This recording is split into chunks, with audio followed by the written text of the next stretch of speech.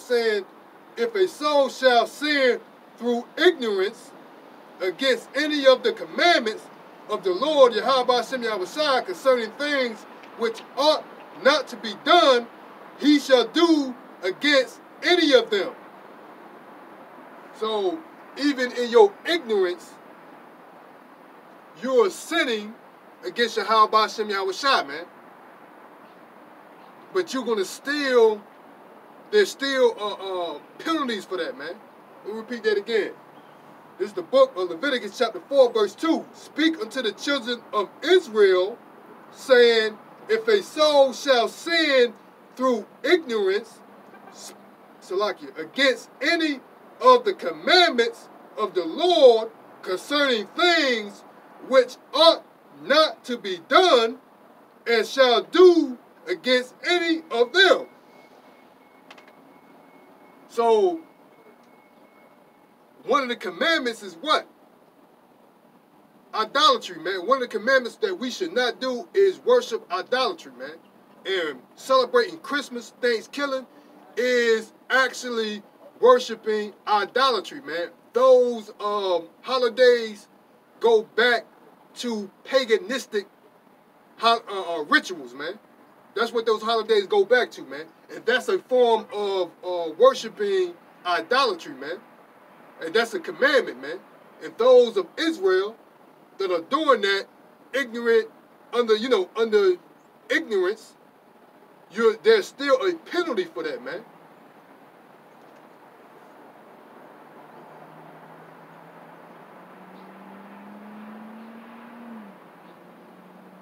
Repeat that again. The book of Leviticus chapter 4, verse 2. Speak unto the children of Israel. Speak unto the children of Israel, saying, if a soul shall sin through ignorance against any of the commandments of the Lord concerning things which ought not to be done, and shall do against any of them, if the priest that is anointed do sin according to the sin of the people, then let him bring for his sin which he have sinned a young bullock without blemish unto the Lord for a sin offering. So back in that time, before the sacrifice of our Lord and Savior Yahweh Hashem Yahushua, the priest sacrificed an unblemished unblemished mean unspotted, cow, sheep, or things of that nature, man, or bullock. But they made sacrifices to cover their sins, man. We're under grace, but we shall still honor the Lord's covenant, man, which is the commandments. We shall still honor that, man, even though we're under grace. Let me get that.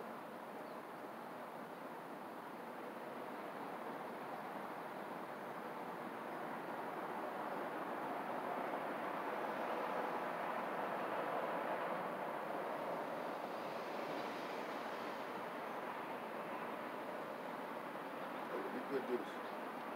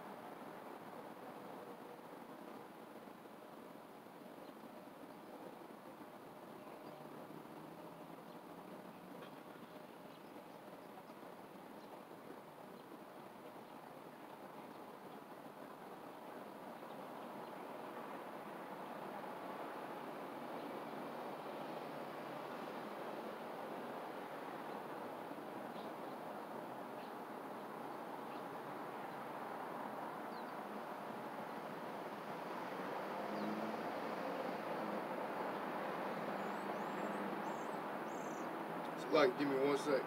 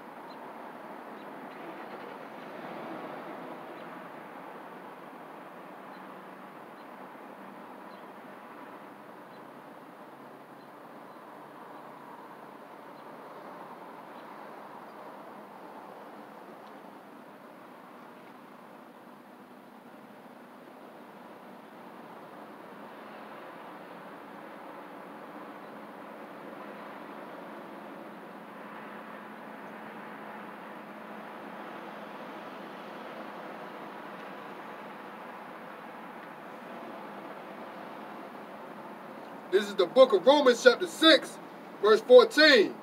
For sin shall not have dominion over you, for ye are not under the law, but under grace. What then? Shall we sin because we are not under the law, but under grace? Yahweh forbids. So, even if, because we're under grace, we still should not forsake the laws, man. Let me repeat that again. This is the book of Romans chapter 6, verse 14. For sin shall not have dominion over you, for ye are not under the law, but under grace. What then? Shall we sin because we are not under the law, but under grace? Yahweh, Ba'ashem Yahweh Shah forbids. So Yahweh, Ba'ashem Yahweh Shah, even though we're under grace, forbids you not to go off, man. So we supposed to obey the ancient covenant of our forefathers, Abraham, Isaac, and Jacob, and David, as they did, man. We supposed to obey that, man. That's an ancient covenant. That's why we're being punished today, man, because of our transgression against the holy covenant, man, of Yahweh Ba'ashem Yahweh Shah, man. That's the reason why we're in the predicament that we're in, man, because of our iniquities, man. But we're under grace. And the true man of Yahweh Ba'ashem Yahweh Shah is seeking grace and mercy from the Most High, man. That for we, you know, that's one of our biggest hopes, man. We're prisoners of hope, is to be a part of that precious elk, man. The 144,000, man. That's what we're striving to be. We don't know who the elect is.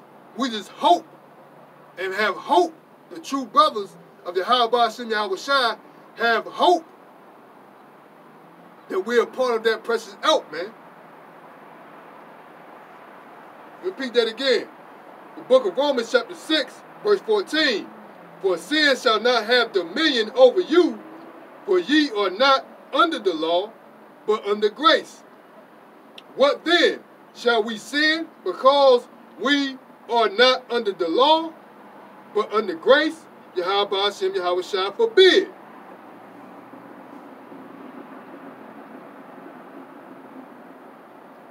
Know ye not that to whom ye yield yourselves servants to obey, his servants ye are, to whom ye obey, whether of sin unto death, or of obedience unto righteousness.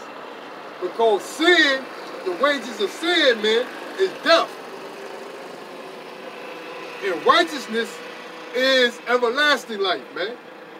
That's what the wages of sin is, man. So if you continue to celebrate these holidays like Thanksgiving, which was the downfall of our brother Gad, which is called the Native Americans or Indians.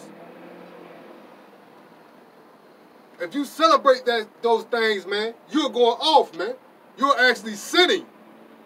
You're worshiping ignorant, through your ignorance or not, you're worshiping a false paganistic ritual, man, which is idol worshiping, man, which goes along with Islam, Buddhism, Hinduism, and the most grip that it has on the nation of Israel, Caesar Borgia, man, fake white man Jesus. Those are idolatries, man, which is an abomination to the Lord, man.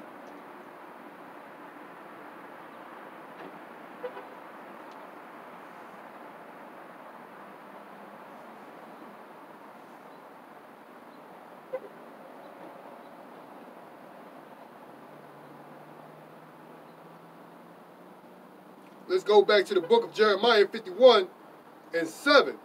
Babylon has been a golden cup in the Lord's hand, and made all the earth drunken. The nations have drunken her wine. Salaki. The nations have drunken of her wine. Therefore the nations are mad. So these nations going to be fed up with Esau Edom, man.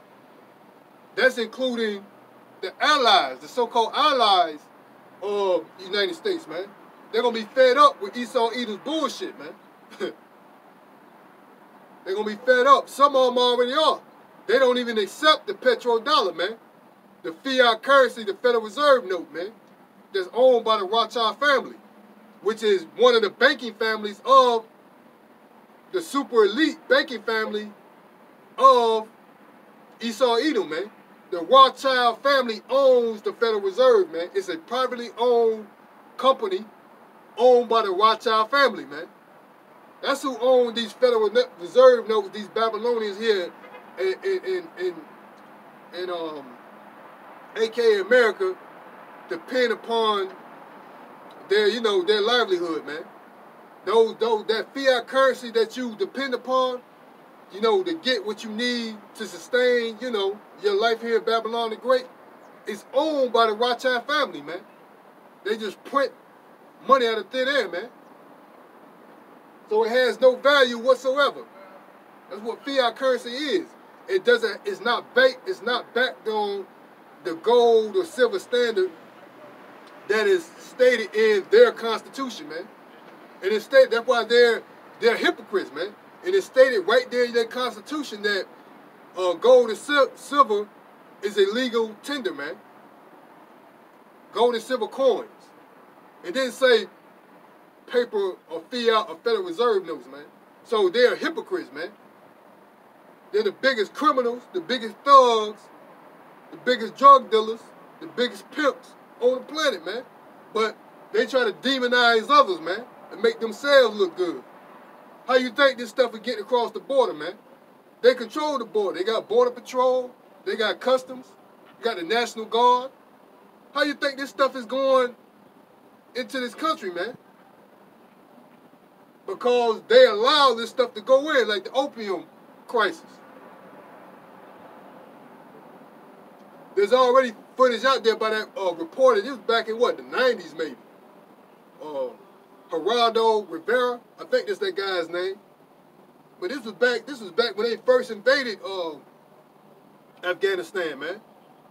That Geraldo Rivera went there and filmed one of the high-ranking officials there and asked them what was going on, man. And they allowed the farmers there to flourish in the production of the opium or the poppy seeds. which produces opium. The opium before the invasion of the United States into Afghanistan, the opium production was at 10%, man. Around the world, it produced 10% of the world's opium prior to the invasion of the United States. After the invasion of the United States, Afghanistan produced 90% of the world's opium, man. So right there lets you know, y'all been over there for 20 odd years, man. So you didn't sustain or try to eliminate the trafficking of drugs. You increased it, man. And there's so-called, when there's high-ranking officials in the military, they admitted this on camera, man. So this stuff, Esau Edom is being exposed, man. They're the biggest drug dealers on the planet, man. Biggest pimps, biggest warmongers, biggest gun traders. They got this movie called, what is it, War Dogs or something? And then there's one that dude, I think his name Nicolas Cage. I forgot the name of that one. He played on it. How they go from country to country, just selling arms to who the fuck ever, man. Allies or not, they just trying to get bank. And they condone this, man. And whenever they do get caught, it be a slap on the wrist, man. They don't get much time, man. If the ones that do, yeah, like I said, for the ones that of Esau Edom that do get caught, they don't get much time, man. You get a slap on the wrist, a fine or whatnot. Then it's business as usual, man. Just like over there in South America, man. The dude, what's his name? The Contra missions.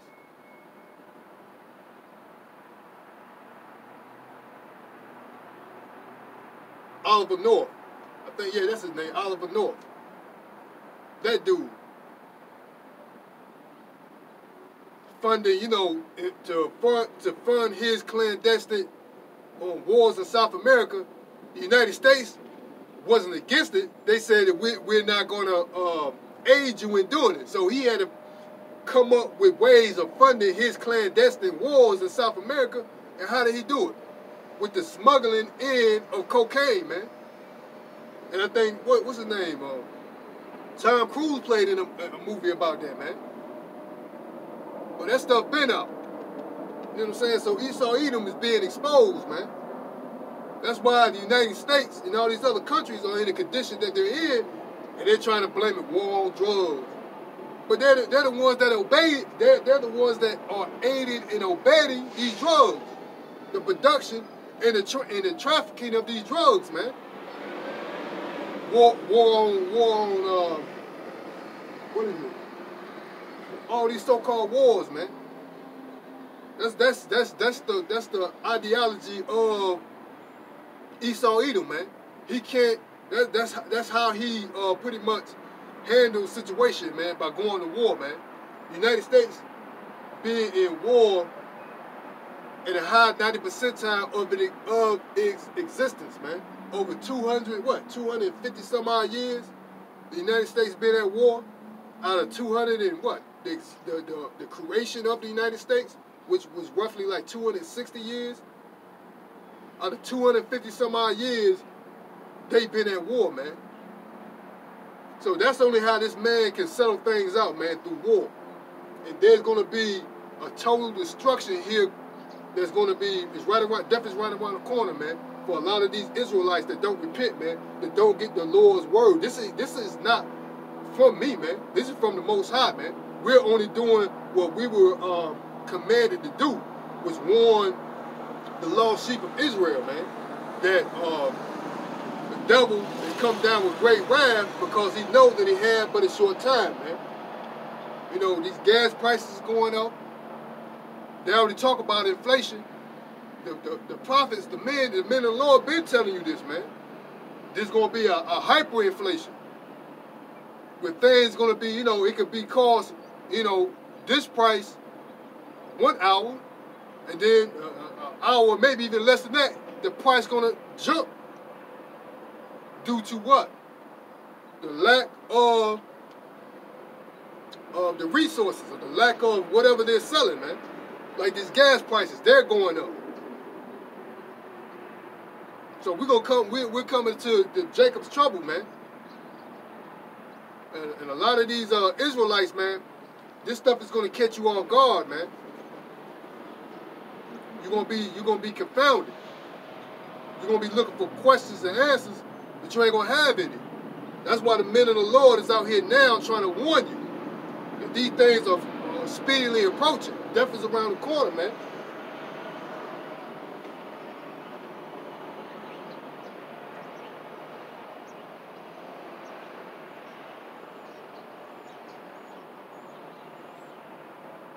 I'm going to continue on the book of Jeremiah 51 and 8. Babylon is suddenly falling. Let me jump back up. Babylon, let me jump back up to verse 7. Babylon has been a golden cup in the Lord's hand that made all the earth drunken. The nations have drunken of her wine. That wine, it means the philosophies, the customs, traditions, the promises of Babylon the Great, man. A lot of them, some of these are broken promises, man. Therefore, the nations are mad. Babylon is suddenly fallen and destroyed. Howl for her.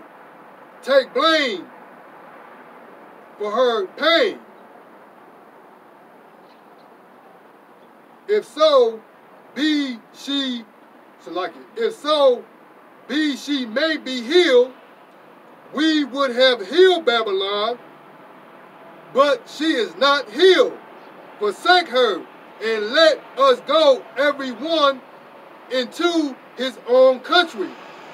For her judgment reaches unto heaven, and is lift up even to the skies.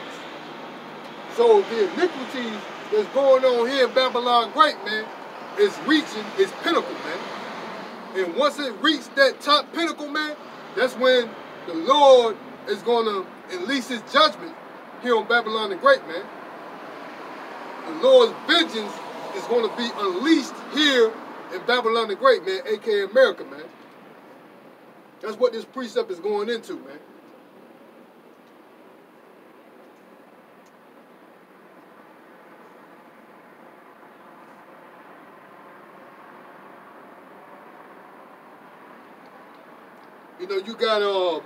You got these jakes, man. They think this is some type of entertainment, man.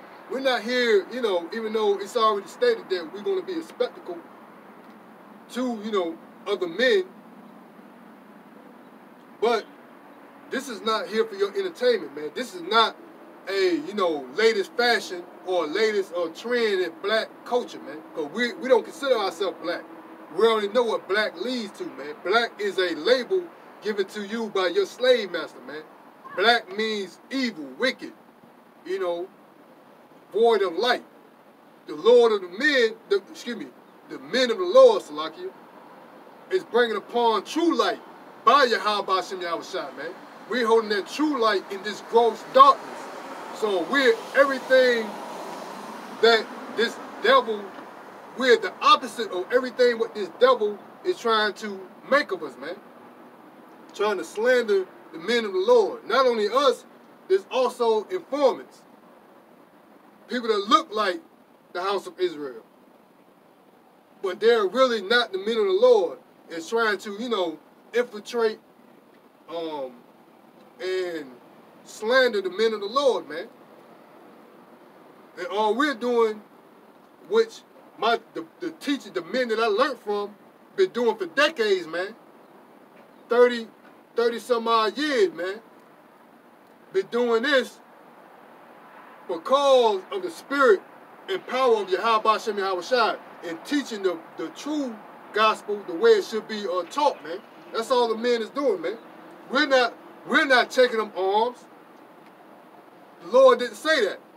We're not taking up arms to go against Esau. We don't have no strength in our hand. We're the poor. This man got, you know, tanks. Jake don't got no tanks, man. That'll do you in. This dude got, not only that, he could just send a drone, man. He ain't got to sit. He can sit from the comfort of his living room from an unknown location, fly a drone, and wipe your ass out, man. He don't need to be right there up close and personal with you, man. So we don't have no strength in our hand, man. Yahweh Shem Yahweh Shai is our rock, is our strength, is our foundation, man. We put our faith in him. He's gonna come back and wipe this man out, man. And rightfully so, man. We're just hoping that we're part of the elect, man. That's what we hope for. This man got mechanical dogs. You gonna soon the Babylons. This already done in other places like Hawaii. I think it's in California. They're walking around with mechanical dogs now. Now they don't have like canines. You know, they don't have the canines that you're used to seeing. You know, your German shepherds or whatever you want to, or whatever they use. You know, they don't have them. They're up in the ante, man. They got mechanical dogs now, man, that have the capability of fastening what is that? A sharpshooter or something like that on the back of these dogs, man. Well, basically a rifle or something of that sort, man. So this man's coming. He's gonna come for war, man. The devil has come down with great wrath, knowing that he has but a short time, man. Yeah. Because he has an agenda. His agenda is the MOB, man. To administer that microchip, man. That's his main objective, man. And once you take that MOB, man, you're his property now, man. And the men of the Lord been warning you, and the men that I was taught from been warning you about this, man, for decades, man. Through the spirit and power of Yahweh Shem Yahweh Shai, man. We don't give credit to men.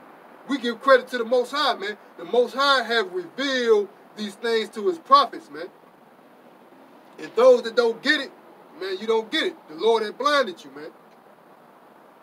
But hey, we're here to make aware of the children of Israel that, man, it's time to repent, man. Or you're gonna pretty much you're gonna die, man. That's your fate.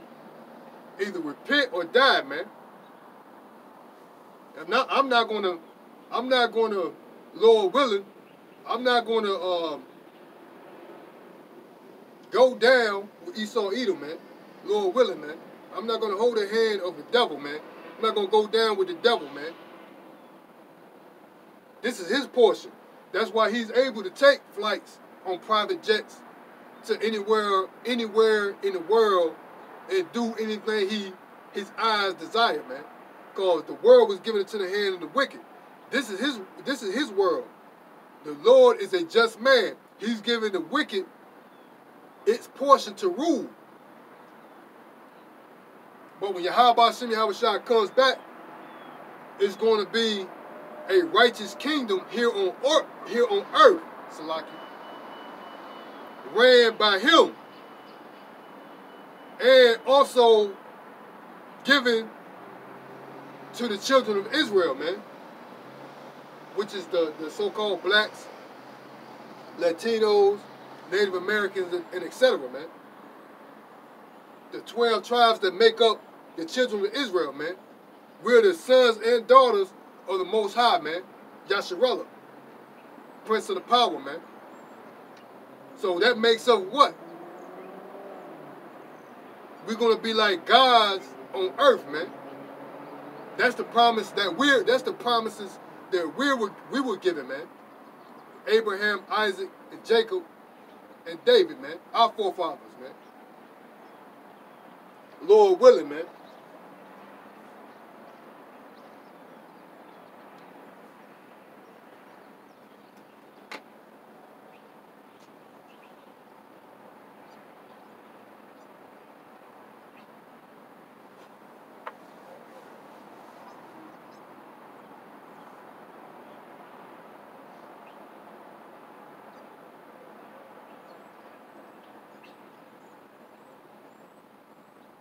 There's the book of Jeremiah 50:1. The word of the Lord spake against Babylon and against the land of the Chaldeans by Jeremiah the prophet. Declare ye among the nations, and publish, and set up a standard, publish and conceal not, saying, Babylon is taken, Baal is confounded, Marduk is broken in pieces. Her idols are confounded. Her images are broken in pieces. So that's what's going to happen here, man. All these so-called Baal is also Esau Edom, man. The devil, man.